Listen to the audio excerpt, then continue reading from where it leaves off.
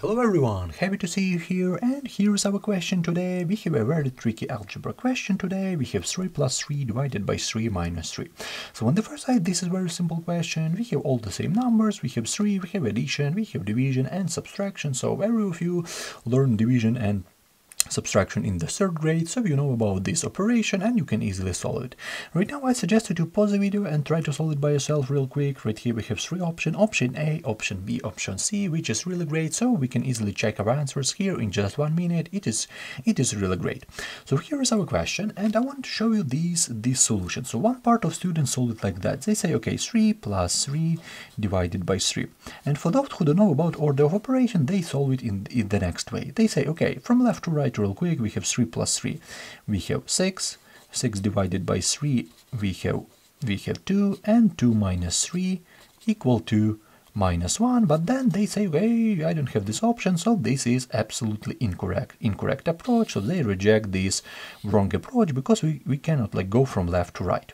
And for this question I have this PMDMC order, so let's solve it according to a correct order of operation, because as you can see, this is absolutely wrong order of operation. From left to right we cannot go addition then division. We need to start with addition, but I want to show you this here with this PMDMC. So this PMDMC works from the top to the bottom, and I just wanted to rewrite this question. We have 3 plus 3 divided by 3 and minus 3. So here is our question, and let's solve it according to PMDMC. First step, according to PMDMC, this is parentheses, and let's look at it. Are there any parentheses right here? No, I don't see any of those, so we just go to the next step. What about exponents? As I told before, we don't have any squares, cube, fourth power right here, so we just go to the next step.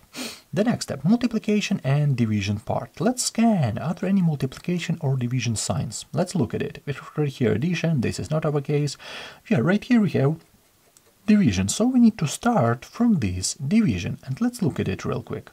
We have 3 plus 3 divided by 3. We need to know that this is equal to 1, and minus 3 in the end, so we just skip this part. We just find multiplication and division part. The next step, addition and subtraction. And moreover, you don't need to know about PMDMC at the end, because addition and subtraction, this is very obvious one. 3 plus 1, we have 4, 4 minus 3 equal to 1. And according to PMDMC, a correct answer is 1. But what about an option right here? Right here we have option 0, so it looks like maybe some students solve it 3 minus 3 equal to 0, they divide, and somehow they say, okay, option 0 is correct. 1 is not equal to 3, option B is incorrect as well. So what about a correct option? Because we solve it according to a correct order of operation, but what about a correct option if we're talking about this test? We, as I told before, no A, no B, but what about this C? We have 0 factorial. Let's remember or learn that 0 factorial equal to 1. We need to know from school about it. So 0 factorial equal to 1, which is absolutely the same one as right here. So as I told before, according to this PMDMC, a correct answer is 1, but according to this test, a correct answer is option C. So our answer is option C is a correct answer, and forget about this wrong solution about this 0, because some students, maybe 1 or 2%, solve it like that. They say, okay, 3 minus 3 equal to 0, and then they somehow divide it by it, and they say 0.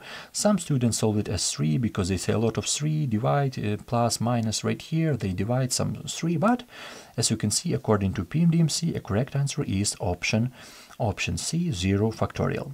So I hope your answer is the same as mine, but definitely don't feel bad if you got this wrong. If you need to learn basic math, interesting brain test, IQ question, pre-algebra concept, you can subscribe to my channel. I really appreciate it. I definitely wish all the best in your mathematical adventure. Thank you for your time and have a great day.